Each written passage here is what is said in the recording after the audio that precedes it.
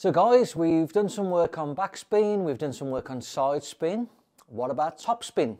Now, as I've alluded to previously, the thing with 8-ball pool is the cue ball is smaller and lighter than the object balls. This means in topping the ball forward, putting topspin on the cue ball is a lot harder than backspin. Why is that? The reason for it is the middle of the cue ball doesn't hit the middle of the object ball. So effectively it stops first before it goes forward, because the impact of the smaller cue ball hitting the bigger object ball is stopping it and then allowing it to go forward. So you've got to account for this when playing a topspin shot.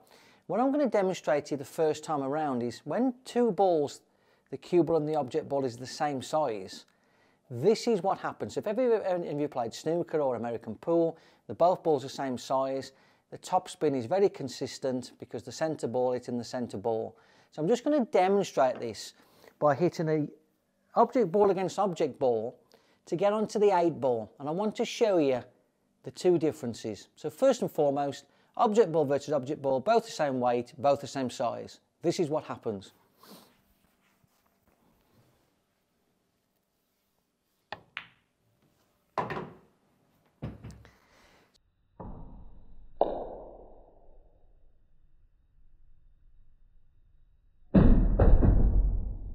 So you see how easy the first ball, in this instance, the cue ball effectively, but we know it's not because it's an object ball, nice and smoothly ran through the object ball very, very easily with no effort whatsoever. This time around, I'm going to play it at the same speed, execute it the same, but I want you to notice where the cue ball lands when hitting a big or heavy object ball. Let's have a go.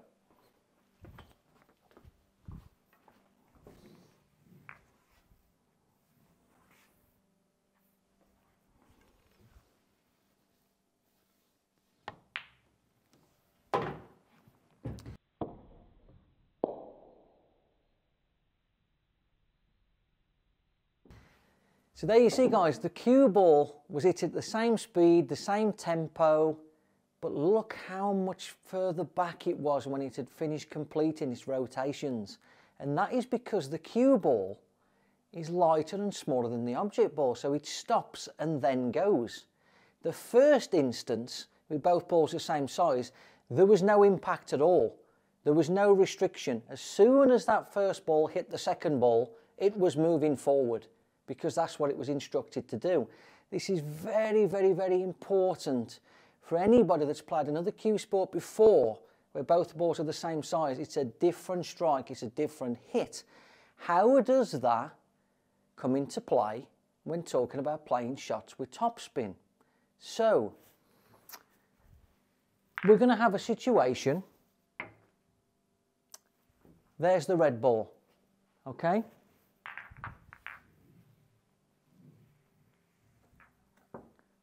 And there's the 8-ball. So what's going to happen here is that if I get a little bit stiff and I don't hit this smoothly, what's going to happen is the cue ball is going to be instructed, without you realising it, to not have any energy moving forward. Effectively, you're almost going to tell it not to go forward how you want to, because you're going to get a slight delay that you're not accounting for.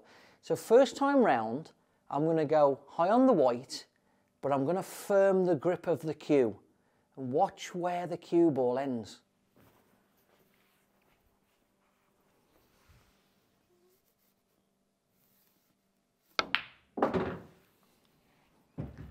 That is what we call a stun run through shot. Not an easy shot to play with a smaller ball.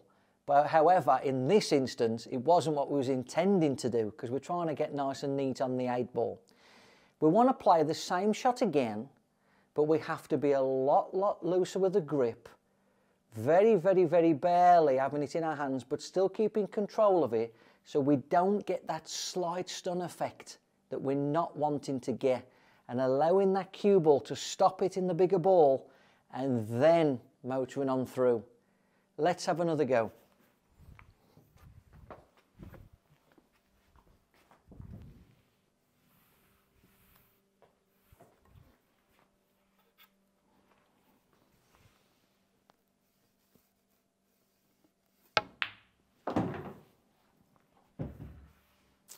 So there you have it, guys. Hit exactly the same place, just a lot smoother.